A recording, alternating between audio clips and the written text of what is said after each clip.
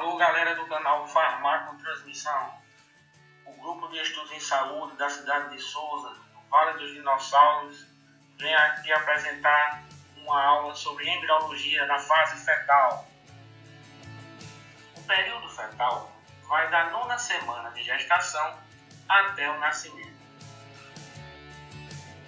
Uma das informações mais importantes que se busca no acompanhamento da gestante do pré-natal é como estimar a idade gestacional, que serve para determinar o tempo de vida do feto, se o desenvolvimento fetal está adequado para a idade e estimar a data do nascimento. Uma dúvida recorrente é se a idade deve ser calculada a partir da última menstruação ou desde a fertilização.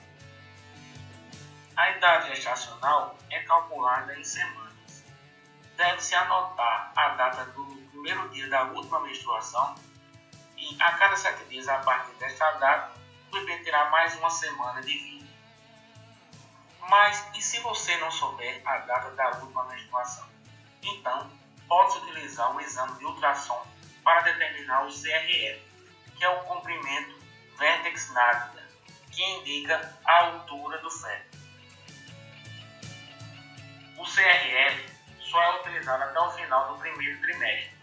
No segundo e terceiro trimestre se usam outras medidas, como o diâmetro periparietal, que é a medida do comprimento entre os dois ossos parietais do crânio. Também se usa a circunferência da cabeça, a circunferência abdominal, o comprimento do fêmur e o comprimento do pé. Vamos agora estudar as características do período fetal dividido por semanas. Da 9ª à 12ª semana de gestação. No início da 9ª semana de gestação, a cabeça corresponde à metade do CRL. Existe uma grande aceleração no crescimento do corpo em relação à cabeça e no final da 12ª semana, o CRL já excede o dobro do tamanho da cabeça. Com 9 semanas, as pernas e coxas do feto ainda são pequenas. Os órgãos genitais não podem ainda ser diferenciados. A face é larga, os olhos são bastante separados, as orelhas têm implantação baixa e as pálpebras ainda estão fundidas. No final da 12ª semana, ocorrem os septos primários de ossificação. Contudo, o esqueleto ainda é muito cartilaginoso.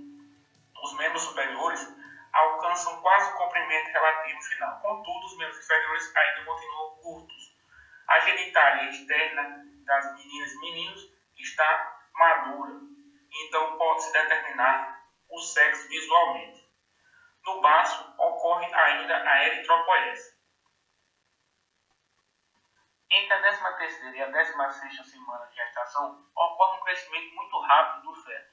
Os membros inferiores se alongam, ocorrem movimentos do feto, mas ainda não são percebidos pela mãe.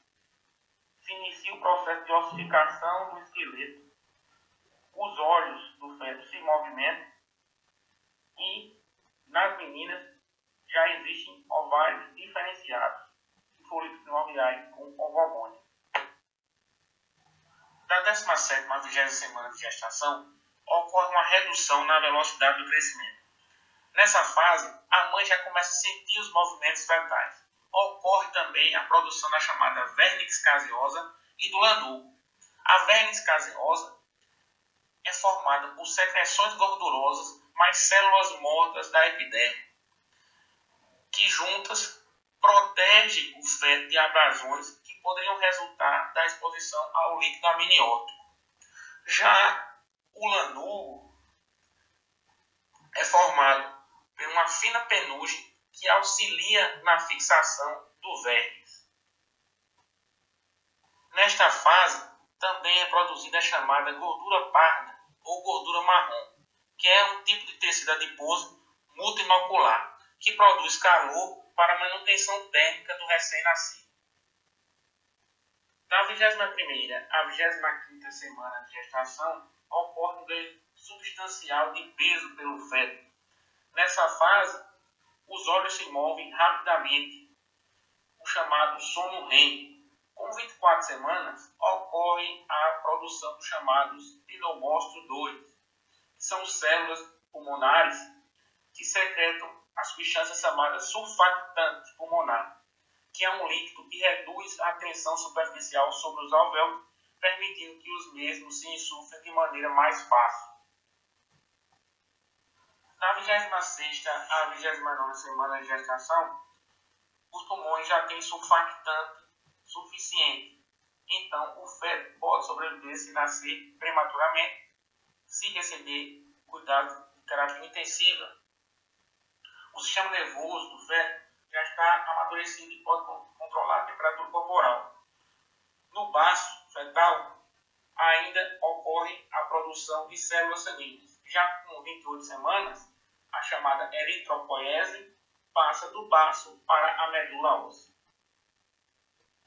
Da 30ª à 34ª semana de gestação, o feto já apresenta reflexo pupilar. A pele do feto é rosada e lisa e tem um aspecto rechonchudo.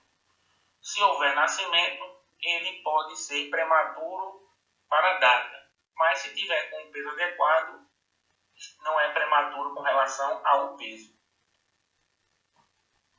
Da 35ª à 38ª semana de gestação, os fetos já demonstram uma hidratação espontânea à luz. Tem um sistema nervoso maduro com relação às funções integrativas e chegam a atingir um peso de 3,4 kg. Nos meninos, os testículos normalmente estão no escroto, mas pode ocorrer que os mesmos não desçam, caracterizando uma doença chamada de criptorquidia, que pode levar à infertilidade. O nascimento ocorre por volta de 280 dias a 40 semanas após a última menstruação. Contudo, a melhor medida ainda é o CRE. Pois é, pessoal, agradeço por terem assistido o vídeo e curtam o nosso canal. Obrigado, até a próxima.